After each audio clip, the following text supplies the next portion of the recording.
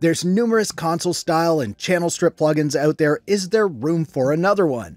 One that doesn't try to emulate any one specific piece of hardware, but it can deliver vintage sound or clean sound depending on what you're going for. And that's what the Lifeline Console Plugin is all about. So let's quickly try it out on a drum bus, dial in some settings, and then we'll go over some of the details and give it some more listens in just a bit.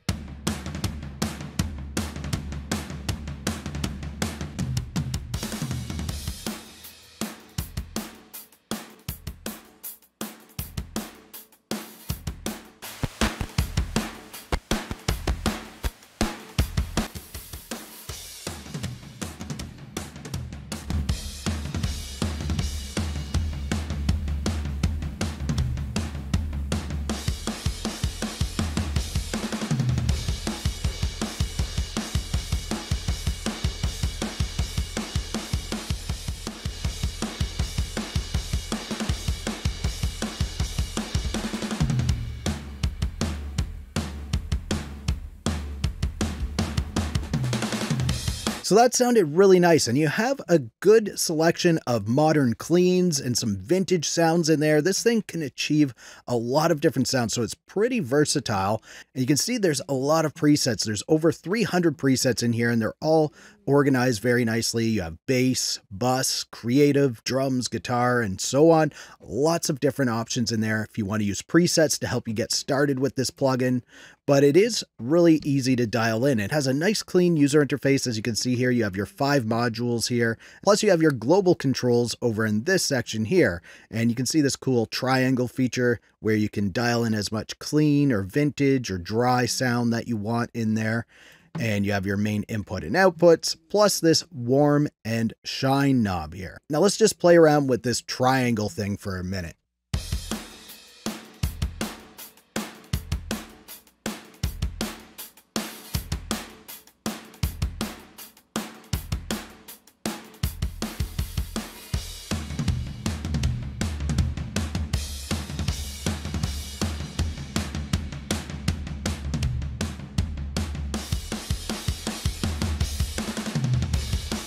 So that's kind of neat. You can really dial in the sound you want. You're not stuck with just vintage or just clean. You can dial it in however you want. Now you have these warm and shine knobs down here. The warm knob enhances the low frequencies. So if you use this on like your mix bus, it can help to glue all of your low frequencies together so you can have a nice cleaner mix. And the shine focuses on a high-end sparkle to give your tracks a little more of a polished sound. So let's play around with this a bit on our mix bus.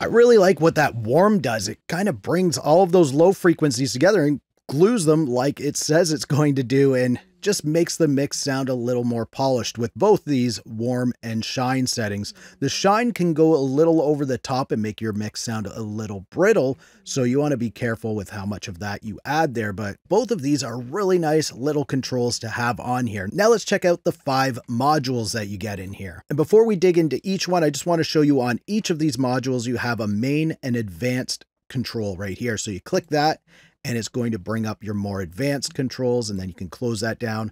Also in here, you'll notice that we have mid-side and left and right controls, or you can have it on mono and stereo, that sort of thing. And all of these modules have that same control in them. Also to note, you can turn each of these modules on and off by clicking on the little button in the corner like that. So you don't have to have them all on all the time. You can have one on, or 4 or 3, whatever amount you want in whatever configuration you want. And there's also a blend knob on each of them as well. And another quick thing to note about these modules is you can move them around wherever you want in your mix. Now let's look at the preamp module, and this can add some subtle harmonic saturation to your signal to kind of enhance the sound. So let's give the preamp a listen right now, and I have everything else turned off. We're just going to listen to the preamp.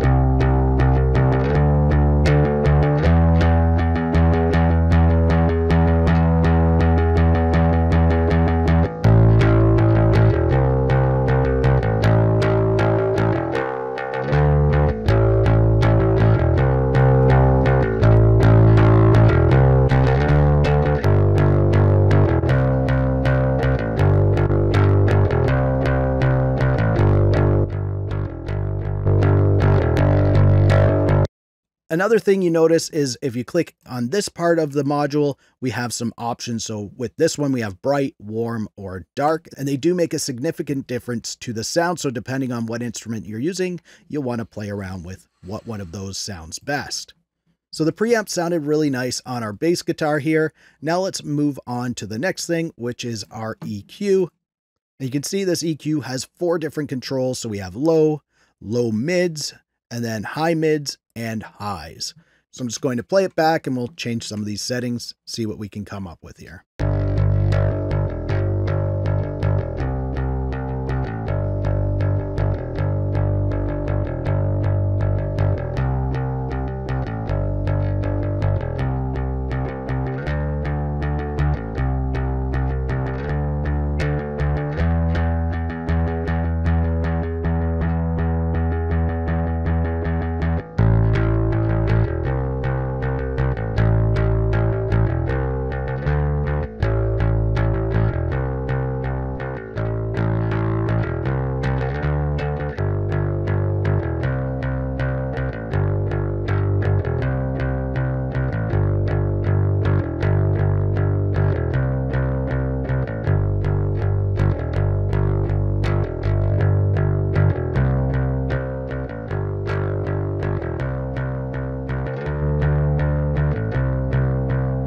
So the EQ is extremely easy to use. It sounds good. And the different models we have here are gain, vintage, and dirty. Let's just try dirty for a second.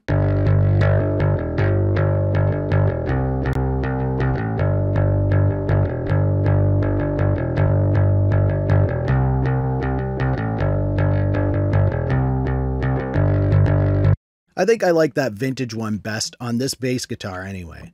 So now let's move on to our compressor. And you can see before we move on here, we have analog, which can add some nice hardware character to it.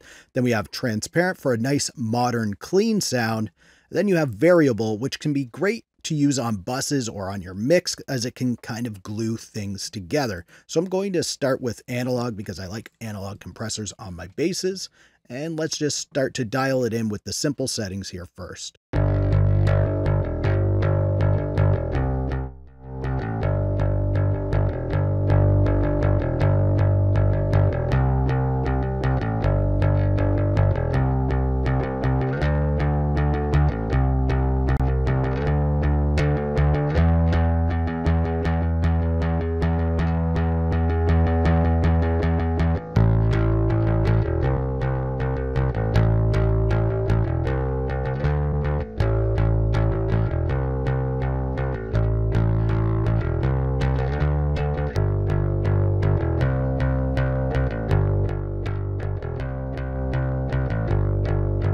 All right, so this is a great sounding compressor. You can hear the differences between the analog, transparent, and variable, and it's easy to dial in and it sounds great. So let's move on to our next module here, which is wear. And for the wear setting, I'm going to put it on our mix bus here. And this can kind of give us more of an analog sound. You can see we have the sounds of tape, vinyl, or cassette. So whatever we want there, we can switch that. And then we have noise where we can bring in amp sounds, hum, mechanical sounds, and dust. And you can add how much of that noise you want to introduce. And then down here, you can choose how you want that introduced. So you can have constant, duct, dynamic, or triggered, and you can control that there. And then there's also an age setting where we can choose how much of the degradation we want on our track. So let's just play around with this a bit now.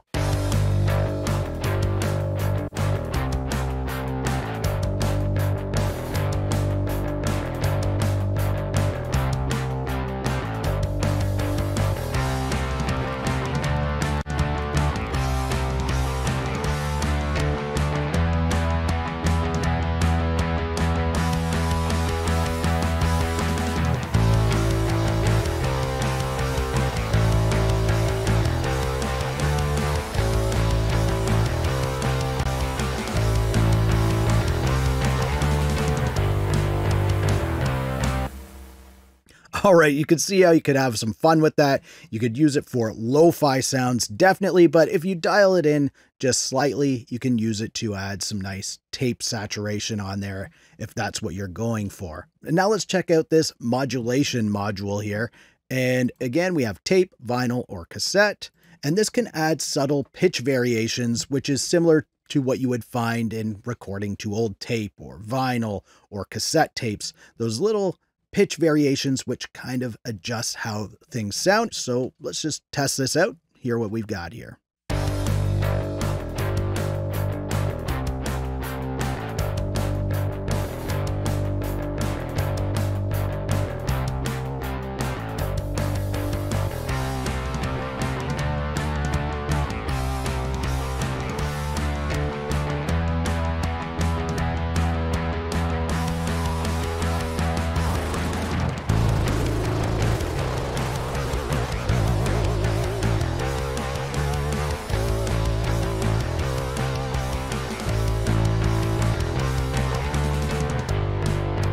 So you can hear, you can get crazy with this, or you can use it just subtly. So it can be used as a creative effect, or you can use it just to add that little bit of analog saturation to the final mix or the final part of whatever track it is you're working on. So is there room for another console or channel strip type of plugin? Well, I think when it comes to Lifeline's console plugin, there definitely is, because you can use this all over your mix on individual tracks, on your mix bus, use it for mastering if you want to.